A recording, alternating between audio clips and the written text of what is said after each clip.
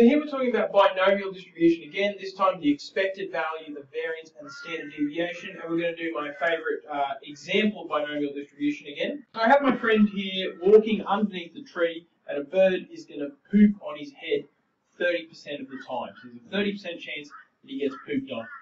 He's going to make 20 trips underneath this tree. And the question, a few questions here, but one of the questions is, how often would he expect to get pooped on? Now, if he was the world's most unlucky man, he would get pooped on 20 times. If he was quite lucky, he would get pooped on 0 times. But there's an amount of times that you would expect to get pooped on if this bird is pooping 30% of the time. And we can do expected value to figure that out. I can summarize that question just with this line here. The random variable x follows a binomial distribution where there are 20 trials and the probability of success, poop on your head, is 0.3. Okay, so now we're going to do the expected value, and we use a formula for that. It's really straightforward. The expected value for the random variable x is equal to NP. N, the number of trials, P, the number of successes. That's it. That's all you need to do. 20 times 0.3. That should be 6. So you would expect to get pooped on 6 times if you walked under that tree 20 times. That's expected value. This is the important formula.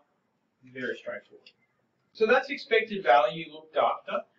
Now we need to look at variance. Now variance is a measure of spread. If you had 20, let's choose a different number. If you had 50 people make 20 trips underneath this tree, some of them would get pooped on exactly 6 times. Some of them would get pooped on 10 times. Some of them would get pooped on 2 times. Now, how spread out is that data going to be? Variance is a measure of that spread, how spread out the data is. So the formula for variance, that's going to be pretty straightforward as well. We write VARX NPQ. So quite similar to our previous formula, but now we've got 3 things to take care of. So N, there were 20 trials. P, number of successes. Probability of success. And Q, the probability of failure, which, because it's a binomial distribution, is the complement of 0.3, which is 0.7.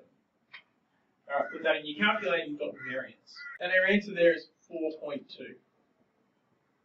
Now, I'm not going to interpret variance, because variance is kind of a bit useless when it comes to interpreting spread, but what is useful is standard deviation.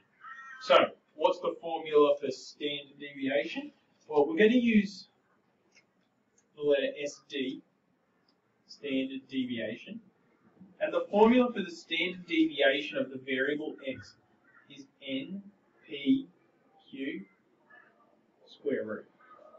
Now, I already know that what NPQ are. It's 20 times 0.3 times 0.7, and then it's the square root of that. So standard deviation is just the square root of the variance. So square root of 4.2, and then that's going to be a number. And so the standard deviation for this is 2.05. Now, I can interpret standard deviation. We're going to do this much more in a future video, but